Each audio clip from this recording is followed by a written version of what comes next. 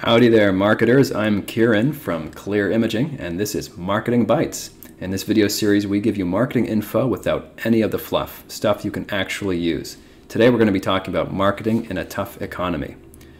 So I have 5 points here, and I'm just going to go through them. So point number 1, you have to keep promoting while your competitors are slacking. So while others are contracting, you need to expand. This is an incredible opportunity for you to expand your business. While others are on pause, you need to stay on, and then you're going to have the opportunity to service all your competitors' customers and win them over.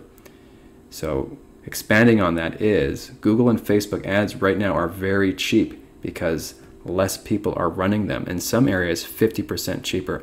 Here is a really great article, and I'm going to put a link to this article in the description of the video. Socialmediatoday.com, and it's talking about how just ad costs have been slashed on Google and Facebook. All right, so you need to get very specific with your ads, do some geo-targeting.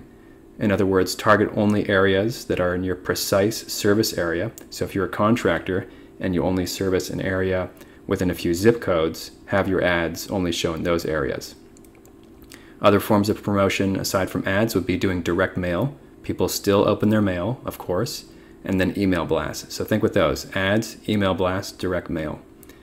Next, let's go to an example of a website. This is a landscaping company. You should be getting creative with your website special offers, coupons, discounts, etc.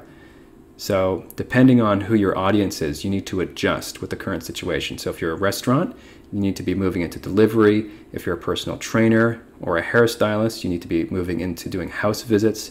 If you're a landscaper or a contractor, depending on your clientele, you might need to shift away from doing patio paving and driveway paving to doing sustainable living, solar installs, garden, water purification, etc. Right? And then you want to feature that on the homepage because some people don't know if you're open or if you're closed or what services you are offering. So put the service that you're offering right now really clear on the homepage. Put a little deal with it as well. Throw in something free, and people are going to love that. All right, point number 3, you want to promote this on Facebook. So whatever your services are, if you've had to pivot because of COVID-19, you need to let the world know and you need to promote. So Facebook made a really nice guide here. Again, I'm going to put this link in the description. But this is a really simple video on Facebook about how to make your Facebook ad.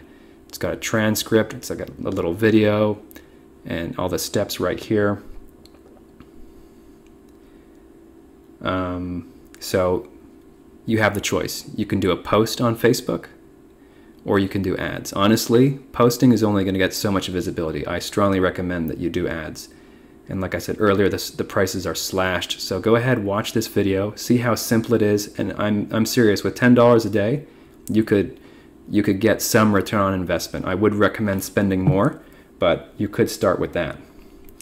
To not do it would just be a waste at this time. Now, another thing you should be doing, number 4, is promoting your special offers on MailChimp, on email to your past customers.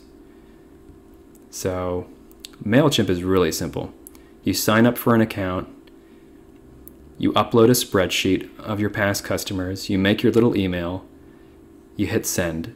There's a few more steps than that, but honestly, it's extremely simple, it's free, and this is a gold mine of potential business. If you don't have a spreadsheet right now of your past customers, then what you need to do is start dig deep, get into your bookkeeping programs, your files, your records, email list, Gmail. Make a list of those past customers because they are gold.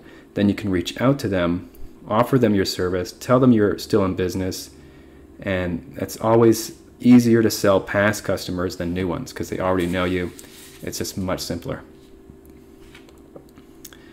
Another thing you should be doing right now is really doubling down on content creation. So using this downtime to create photo, blog articles, video. It's a great time to create some quality content. And remember, Google doesn't put sites at the top of search that are bare bones in regards to content. So if you want to outdo your competition, you need to be making dozens of articles or video. And you could be doing short little video clips. They could be 2 minutes. They could be FAQs. You can do a little video for every FAQ. frequently asked questions, difficulties, confusions, problems your prospects have. Do it yourself. These could be great content for video, and you can shoot the video and then transcribe it, type it all up, and make that into an article. So you can repurpose that video content that you make and then make it into text. So that's a 2-for-1. I've got a nice little infographic here, and I'm going to put a link in the description so you can download this, but this is a little strategy that we've got over here at Clear Imaging for making content on your website that you can use. Okay, and I'm going to put a link to that so you can save it to your computer and read all of it. Okay, everyone. Well, I hope you found that to be helpful. If you need anything at all with your website, any help, this is us. We're Clear Imaging. We've been helping small business owners manage their websites since 2004. We're super dependable, always answer emails, and we get the job done. That's why we've been around for so long. So come on over, come to the contact page, and let us know if there's anything we can do for you. Until then, take care and stay safe.